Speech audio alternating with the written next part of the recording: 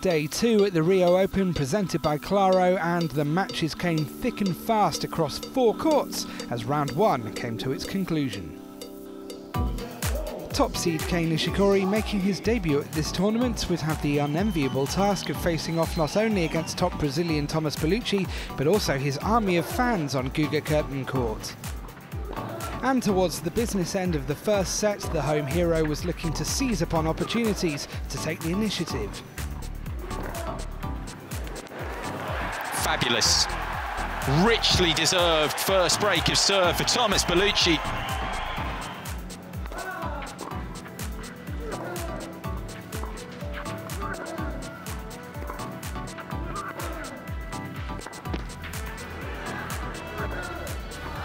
Yeah, he's got that as well, and oh, you don't see that very often from Nishikori. Livid. A set-up and the world number 76 smelt blood and immediately looked to go an early break-up in the second. Yeah, Nishikori just looks lost out there. That was a horrible frame as well. One that should have been put away pretty easily, but it's summarising how he must be feeling right now. There was an exchange of breaks early in set 2, but Bellucci was keen not to be denied this biggest of scalps. A break-up again, the Brazilian number 1 was tightening his grip. Made it. He'll get another chance.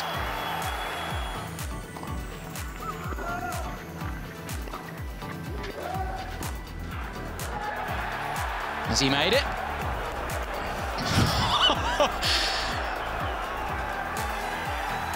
It is wide. It's the biggest win of Thomaz Bellucci's career, without a doubt. The top seed here in Rio, Kei Nishikori, bites the dust. So with seeds 1 and 3 already sent packing, the onus was very much on number 2 Dominic Thiem to avoid yet another upset against former top 10 player Janko Tipsarevic. After an exchange of breaks, the Austrian regained the lead at the crucial moment and was looking good for serving out the set.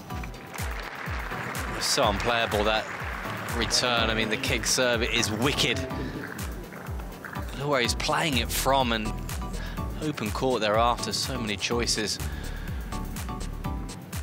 The second set looked destined for a tie-break, but Thiem had other ideas.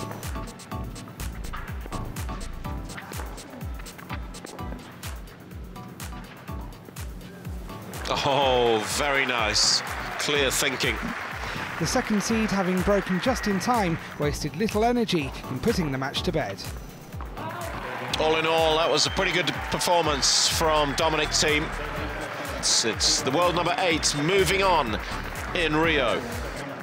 Out on court 1, Fabio Fognini faced off against Tommy Robredo in the first round of a tournament for the second week in a row. Unlike last week in Buenos Aires though, this time the Italian claimed the W. Fourth seed Pablo Carreño Busta booked his place in round 2 after a straight sets win over Joao Sousa, the Brazilian, meaning both Joao Sousas in the draw were knocked out on consecutive days. David Ferrer stays 4 wins away from 700 career victories. The 6th seed and former champion sent packing here after losing in straight sets to Alexandr Dolgopolov, the Buenos Aires champion now on a 6-match winning streak. Home favourite Thiago Monteiro was causing shockwaves this time last year with a win over Jo-Wilfried Tsonga. A year on, the Brazilian number 2 would have been expected to do well against Gastão Elias in his tournament opener. But in the first set, nerves were taking hold.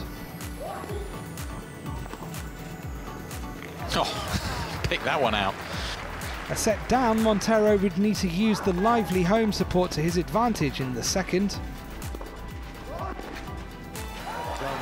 He's made that as well. Appreciated by the crowd. After narrowly levelling the match on a tie-break, Monteiro, only 1 place ahead of his opponent on the ATP World Tour rankings, was finally into his stride by the decider. Good response to losing the point before. Monteiro marches on in Rio. What a win. Another bad day to be a seed in Rio, but Dominic Thiem stays standing and the second seed will be back in action in round 2 on Wednesday.